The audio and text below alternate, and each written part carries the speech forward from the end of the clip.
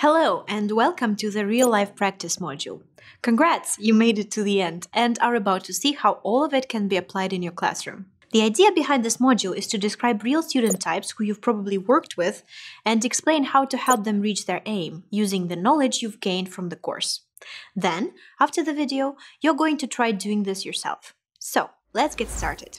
Our first student is quite hardworking, always does her homework, and is active in class.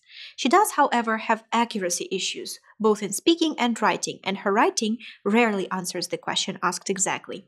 Low task response. She has a substantial vocabulary and keeps expanding it. Her listening and reading skills are in great shape. What can we do to help her? Pause the video and think about it in terms of activities. Please write them down.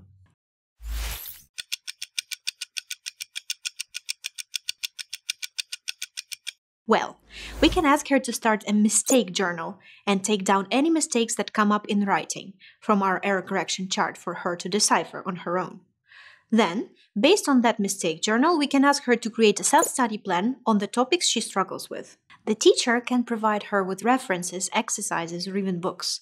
And finally, we can ask her to pay special attention to class brainstorming sessions when we talk about what to write in an essay. This, along with more detailed comments on her writing, will help her work on her task response. Alright, let's move on to student number 2. This student is very hardworking and active. He has quite a high opinion of himself and thinks he's headed for a great score. However, there are serious coherence issues in his speaking, which are only made worse by his bad control of grammar. This has to do both with accuracy and range.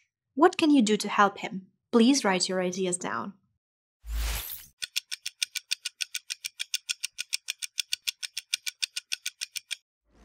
Okay, first of all, the use of correction charts in writing and asking him to work out the mistakes on his own is a solid start. Then, since there is a disparity between what he thinks of his skills and what they are in reality, we need to think of something that will help him see the reality but won't crush him. We can ask him to record his speaking and to transcribe it. Next, he could either look for the mistakes on his own or bring it to the teacher to have a quick look over and use the symbols from the correction chart. In this case, correcting him on the spot while he's speaking might just ruin his confidence, and he's going to need that for the exam. So there is a fine line between showing him what the reality is and crushing his spirit. To ensure his range is expanding as well, ask him to think of alternatives for his mistakes. How else can he say it? Our third and final student, and it is a tough one. Not only is she a weaker student, but she is also not motivated at all. She says her parents are making her prepare for the exam and she doesn't even want to take it and doesn't see the need. In terms of skills, she's pretty fluent and coherent. Her writing is decent, but she has trouble coming up with ideas. There are difficulties both with reading and listening, so overall things are not looking well. What can you do to help? Once again, write your ideas down.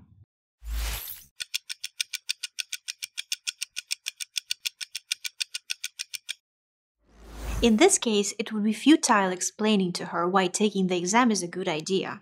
If her parents can't do it, chances are she's opposed to the whole thing. What you can do is try to motivate her to do well, even in something she doesn't see the point of. Explain to her that it could be a contest with herself to see how well she can do. She's taking it anyway, why not try to do well? Of course, this might not work, but looking for things that can turn the situation around for her is a fair try. Moving on to working on her skills. It would be a good idea to assign a study buddy who is stronger in terms of skills. Then, you can ask them to get together at least once a week and practice speaking or do listening or reading together. They can also brainstorm ideas for homework writing together. You could try encouraging her to read or watch films in English about things she likes. This will increase her overall level of skills in a relaxed manner. With this type of student, an unmotivated, weaker one, praise is really important. Don't be stingy and praise her every time she does a good job, and she's bound to try harder every time. Well, looking at each case individually is not an easy task, but we don't usually work in conditions that let us teach only one student. So let's think about the 3 students from before as if they were a group.